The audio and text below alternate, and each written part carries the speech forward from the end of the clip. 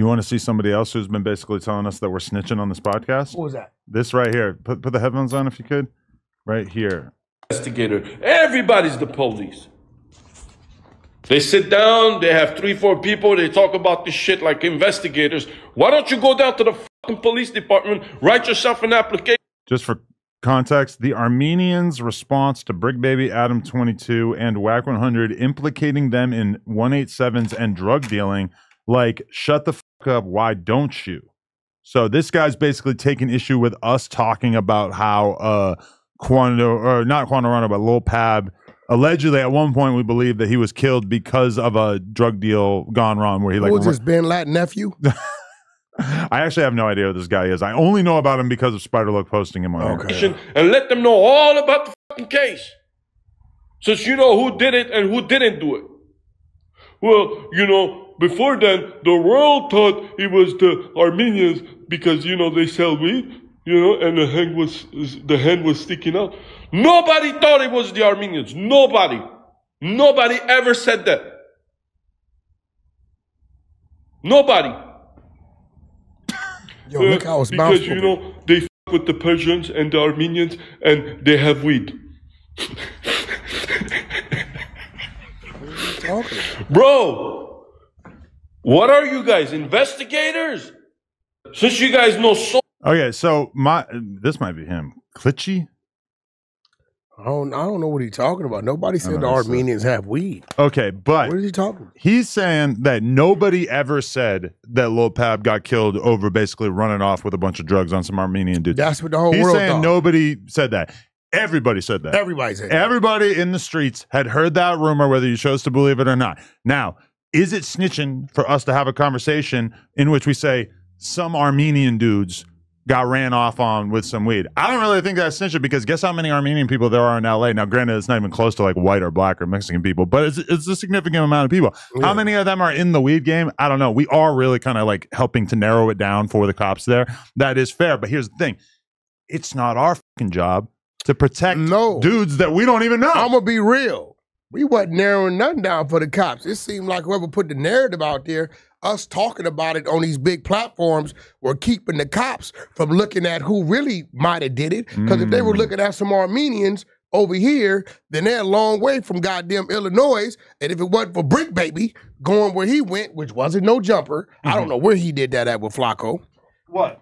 That, whatever that interview was with Flacco. It was on No Jumper. That was, when he said that? Okay, well, Brick Baby is the first one to turn people's heads to good old Ill Town. Right, yeah. Us saying this out, listen, if I done did something, right? And they said, nah, we hear something happened, he did some bad business in Koreatown. I'm loving that. Matter of fact, I'm going to pay people to keep saying it. Koreatown is a long way from Pacoima. Right. You know what I'm saying? Because if the culprits are from Pacoima, and we somehow got the narrative going, he did bad business in Koreatown, and they scouring Koreatown, they ain't gonna turn up with nothing. It might turn into a cold case. So I can only anti-snitch on people that I know or give a fuck about. Like, for instance, if I knew that you and your boys committed some crazy crime, yeah, I'm not going to say it on here. No, but guess what? As soon as there's a video in which we see one of your boys jogging away from what appears to be a crime, at that point, it's not snitching for me and Brick and Lush to talk about it and say, whoa, this clip that is on World Star or Academics or whatever today, that's a crazy clip. I can't believe that we just saw a dude that we know running away from this shooting or whatever. If it's out there for the world to talk about, we're going to talk about it. If you're a fucking criminal mastermind, guess what? You're going to prohibit that from happening by being so slick with your crimes that they don't get out there. Okay, let me give you an example of what I would consider snitching if I did it. Okay. Right? What Academics did when he broke down the takeoff videos. Right, which he has done many times. When King Von got killed, Ack was the first one watching the tape saying, oh, this King Von pulled up, he punched him, he got shot. You know, Ack does this all the time. No, Ack could do that. He's a civilian. Exactly. I'm saying if Wack 100 did that, took a video and broke it down, froze it, did arrows, y'all see this, y'all? Because at that point, you might be pointing out things that law enforcement didn't overlook. Academics would do it because he's a civilian. If Wack did it, if you did it, I'm going to look at you like you're academics. Now, if you're doing it while I'm sitting here and I'm like, yeah, I see it, then I'm in violation.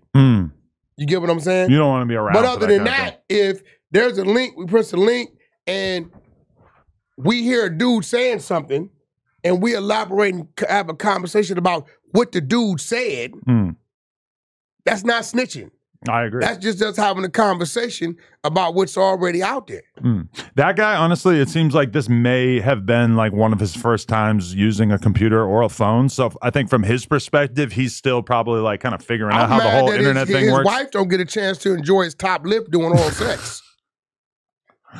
Hey, man, they always tell me don't play with the Armenians. Dude's beard is like 1.5 inches longer than the bottom circumference of his top lip. That's like, that ain't cool, bro. Like, you like whiskey the cat. Like, come on, bro, shave that shit lining up or something, bro. Like, because I'm watching you talk and all I see is the bottom lip is like remember the little handheld puppets? The little Muppets is like, I'm like, yo, where's his lip? But at the end of the day, bro, I don't know what you're talking about. Nobody said the Armenians sell weed. Armenians, Wack, white, black, Mexican, Asian, everybody in the state of California has a license or some type of something to sell weed. Shout out to King Louis, right? Their license, been doing it forever on the legal side. So nobody's saying the Armenians sell weed. We're saying the word in the streets was that it was a bad weed deal and he beat some Armenians or Persians or whatever it was out of some money.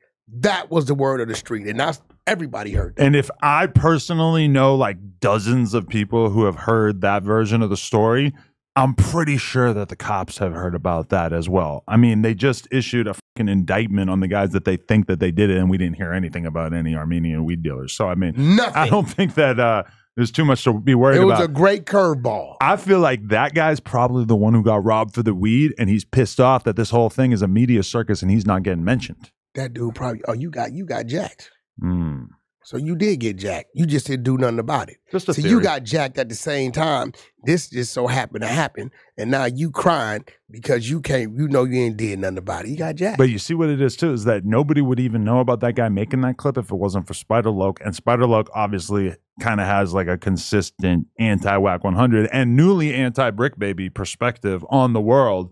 So Spider-Loc is literally in the trenches finding anybody who has anything negative to say about you, Brick, me, to a lesser extent. I don't think that Spider-Loc is really taking aim at me with this, but I think that Spider-Loc is really in the trenches trying to find anybody possible who can have a negative narrative about you and Brick. So I guess he found this guy, this beard guy. He went to the local beard convention and found this dude. I don't know.